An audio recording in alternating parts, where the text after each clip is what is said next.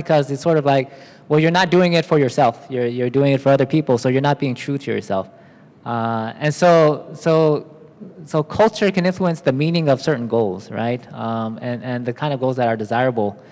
And I think another interesting last example that I'll just share is the researchers have looked at identity consistency. So this is the idea of the kind of person that you are when you're with your family, when you're with your mother, your friends, a stranger, work colleague.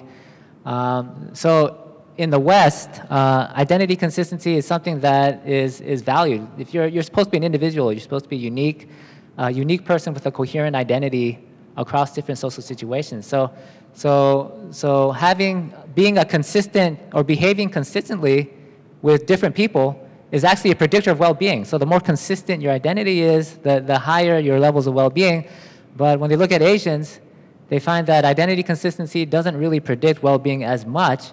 And it makes sense because in a lot of, in a lot of Asian cultures, this idea of being the exact same person or behaving the exact same way with everybody that you're with doesn't really make sense, right? Like, you're expected to adjust your behavior depending on the social role, depending on the norms. So being the same person that you are with your mother versus your friend versus your supervisor versus your strangers is not something that is really valued or expected in this context. And because of that, even though Asians may not be consistent like with every single person that they're with, that doesn't necessarily have a negative impact on their well-being. So these are just some examples of how our cultural values, our cultural norms can influence our well-being. Thank you, Will. So we can see that there are cultural differences in the types of positive emotions that people value, say low arousal positive emotions versus high arousal positive emotions. So they're not all equal just because they're positive emotions, right? So there are also different cultural differences in what matters to people's happiness across different cultures. So what about within a culture? So would people within a culture be more similar? Or would there still be differences among them? How would the use of different languages within a culture affect how people interpret and understand the concept of happiness? I will answer this question. I recently done a research. What I did is I collected, about 100 articles from 联合早报 and from Straits Times. These articles were written either by the readers who wrote in the forum letters or editors or journalists. So they share their view on happiness. So this is the data I've collected, and you notice that when English speakers write in or write about their feeling, their view towards happiness, they tend to use happy more often than happiness. Whereas when Chinese speaking readers or community, when they express their views, definitely they unanimously use 幸福 as as the word to express themselves, and 快乐 is the next one. So as you know that obviously here there's a difference. There's a subtle difference in their expression of happiness or expression of their attitudes towards happiness. And you know that as just now Dr. Will has shared that people from different culture really have different feelings. Cultures affects their way, and similarly that the language they use also affects the way they think, especially when they express their emotion. There are within you know, in different languages, there are universal concepts that, you know, you definitely, you can be anger, there's anger there, there's happy, you know, you can be happy. But then there are also terms that are very culturally specific. So you can't just equate one cultural specific term in happiness or, you know, in emotion to another one. So here, when you look at this, you will see that, in fact, from this table alone or from this data analysis alone, a simple conclusion can be drawn is that English-speaking speakers tends to focus more on the action of achieving happiness because more tends to use the adjective, you know, whereas the Chinese-speaking communities, they tend to look at the status, the status or the inner being pertaining to happiness. And I will share more later on towards about the different attitude.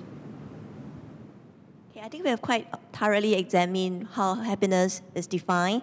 So now another question that most of us would be interested in would be, can well-being be measured?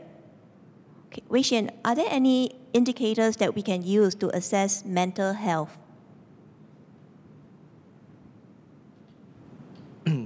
So in terms of indicators, I think I'll start off with the individual level. And with negative mental health, because clearly that's what I'm a little bit more familiar with. So on the individual level, we do have tools, instruments that help us to make more standardized and quasi-objective assessments of negative mental health conditions or mental illnesses. So these tend to be questionnaires. So you might have heard of the Beck Depression Inventory, the Young Mania Rating Scale, Yale-Brown Obsessive-Compulsive Scale. So as I mentioned, these are essentially questionnaires. And why do I say they are quasi-objective only instead of truly objective? Because there's always a subjective element to such responses to such questionnaires. So for instance, a Beck Depression Inventory is what we call a self-rating scale. So in other words, the person being assessed gives us all the feedback based on his or her perspective. So we also have clinician rating scales where a doctor, a nurse, or another health professional will fill up the questionnaire and basically give ratings based on his or her observation of the person being assessed. But even then, it is still subject to some degree of subjectivity because I guess different assessors have different thresholds. So for instance, I'll just use the example of psychomotor retardation, which is a very classic sign of depression. This refers to a general slowing down of thought processes and movements due to the depressive illness. So how much of a slowing qualifies as psychomotor retardation? Again, it can vary from clinician to clinician. So even then, there is some degree of subjectivity. As for positive mental health, on the individual level, I'm not aware of any tool that's used on a large scale or on a routine basis to assess positive mental health.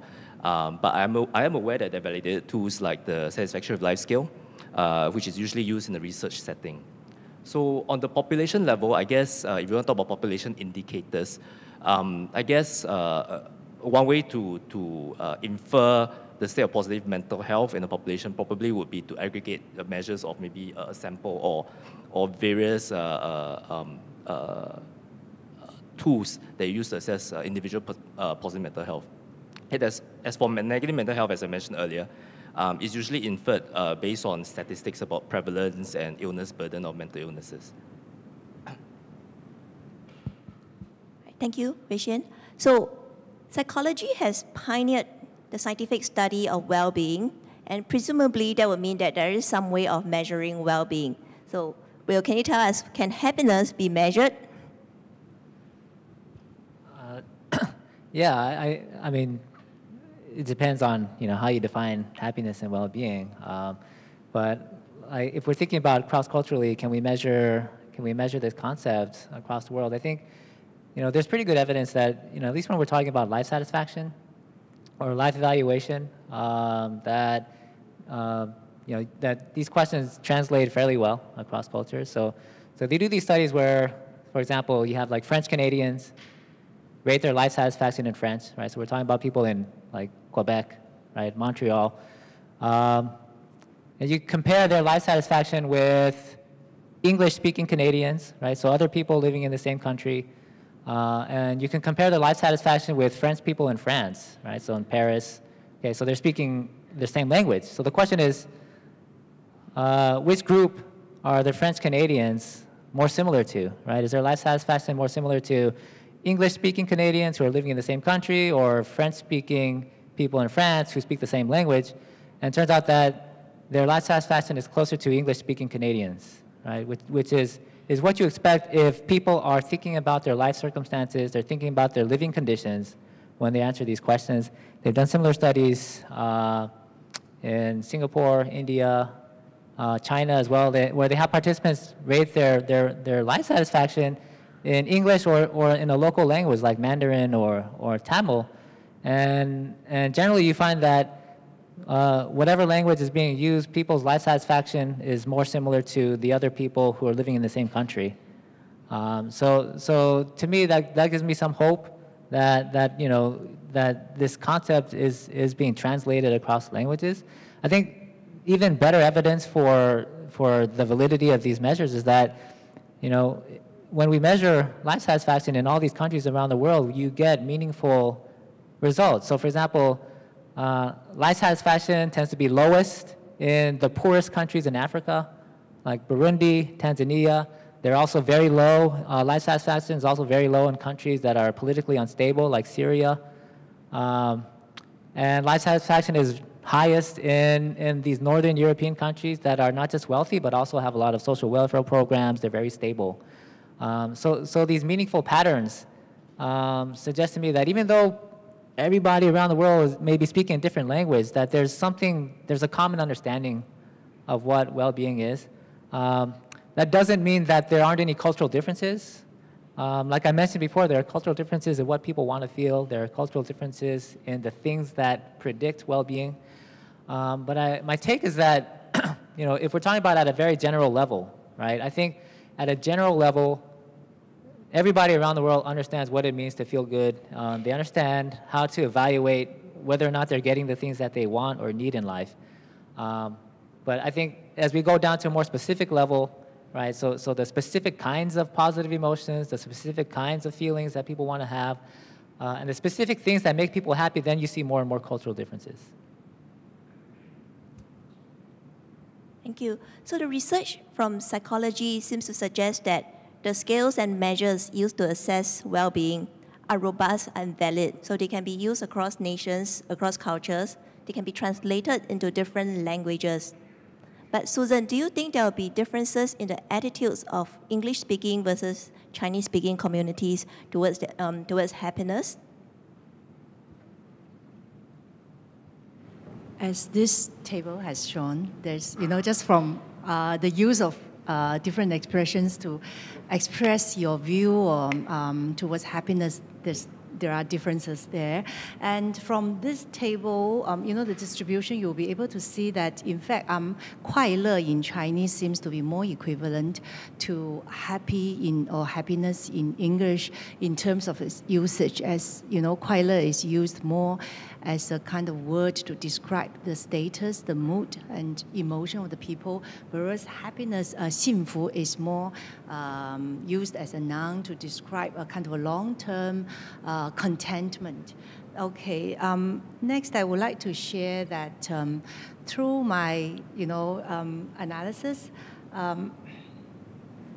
we noticed that there are subtle differences in terms of the interpretation of happiness between the English-speaking community and the Chinese-speaking community. For example, for English-speaking community, happiness is not a completely positive expression.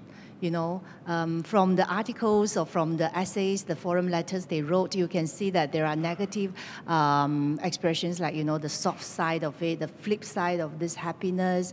You know, happiness can be bought, you know, purchase of happiness, you know, or pursuit of happiness can lead to, you know, negative results. So you can see that the emotion related or linked to happiness is not always positive. Whereas if you look at the 幸福 in the letters or in the essays written by the Chinese speakers, then you notice that it's highly positive. There's no negative feeling towards 幸福. Okay, so there's this subtle difference. So that's why when psychologists feel that this 幸福 or happiness can be measured, whereas, you know, in a context, in a culture that value 幸福 totally, completely positive, sometimes it's very hard to measure. And also that when the English speaker express their views on happiness, they tend to be quite objective, surprisingly. They tend to express their view, their understanding of happiness through their observation of others. You know, how others feel about happiness. Whereas for the Chinese speakers, they tend to speak from their own personal experience, their own feeling, and then they tend to use a lot of comparative or superlative things, and then the words they use are mainly, you know, reflects their own mental process or cognitive status rather than the English speaker. Whereas the English speakers, they tend to use, you know, kind of material words, you know, action word that can be happiness can be achieved, you know. So that's more like action-packed, whereas Chinese one is like more spiritually related. You know, it's only like I can feel, you can't feel. I can only tell how I feel it. So that's the differences in the understanding. And also, there's also a subtle difference between the duration. For happiness, it seems like, it can be achieved just for that moment. You know, it can vary from time to time. Whereas 幸福 in Chinese seems to last longer. It has a long-term kind of relationship, and it emphasizes on the on continuity. Yeah, so that's my basic understanding of the differences between the two groups of speakers in Singapore.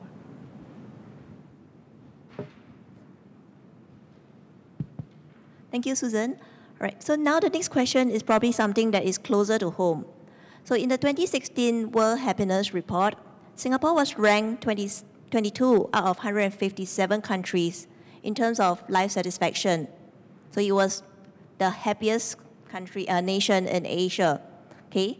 And in the recent 2017 World Happiness Report, it was just released like a couple of weeks ago, we dropped 4 ranks. So now we're 26 out of 155 countries. But don't worry, we are still the happiest nation in Asia. So we still have the top spot, right? So the results would suggest that Singaporeans are generally satisfied with their lives, right? We have ranked pretty high, right? So Will, would you be able to share with us, in general, what are some of the factors that could contribute to our levels or that could influence our levels of happiness? Yeah, so we should qualify that. When we're saying that Singapore ranks the highest in Asia, it is on its measure of cognitive well-being, right? So life satisfaction.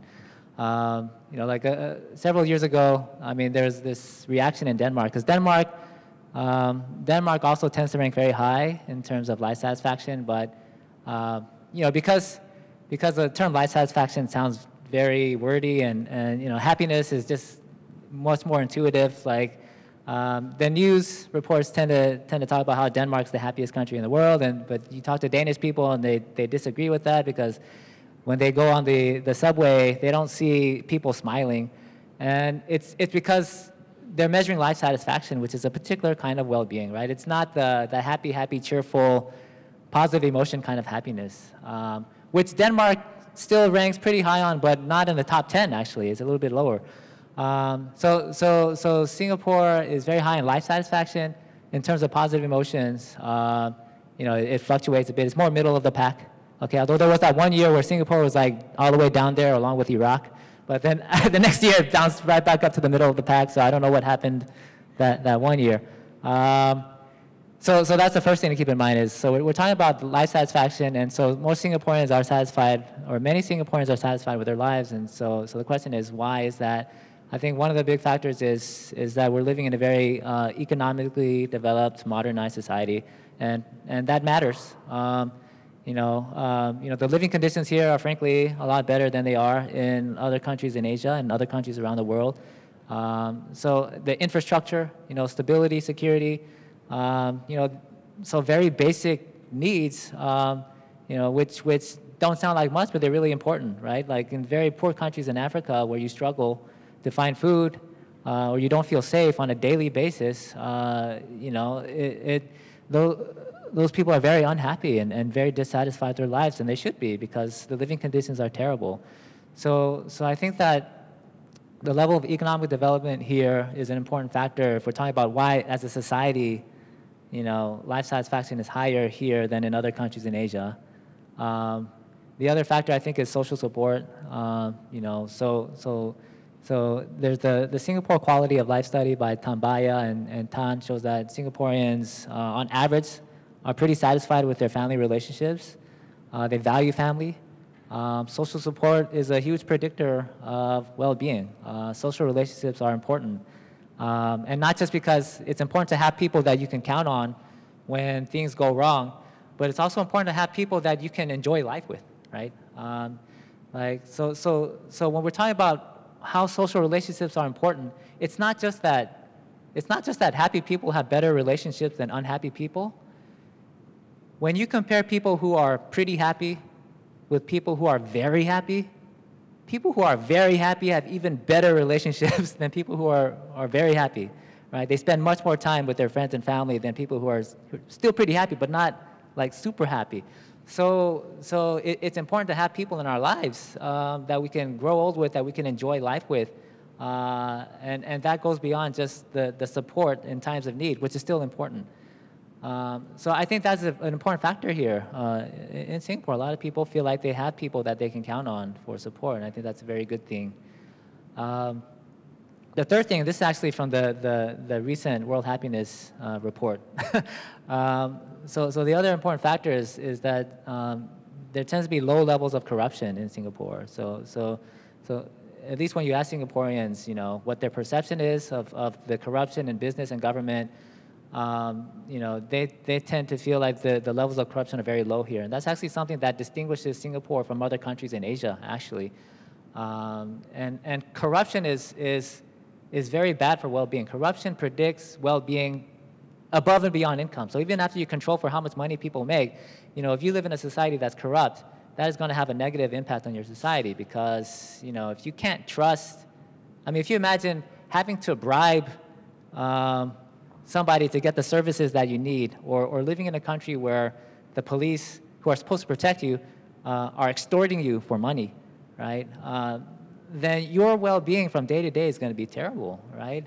So corruption is an important factor. So being able to trust that your government is going to take care of you, is going to deliver the services that you need, being able to trust that if you make a contract, that it's going to be honored, right? That you can do business, and that the laws will be enforced. So when you compare Singapore to other countries in Asia and other countries around the world, that Singaporeans generally feel like they can trust their government and that they can trust business. It is an important factor in understanding their well-being.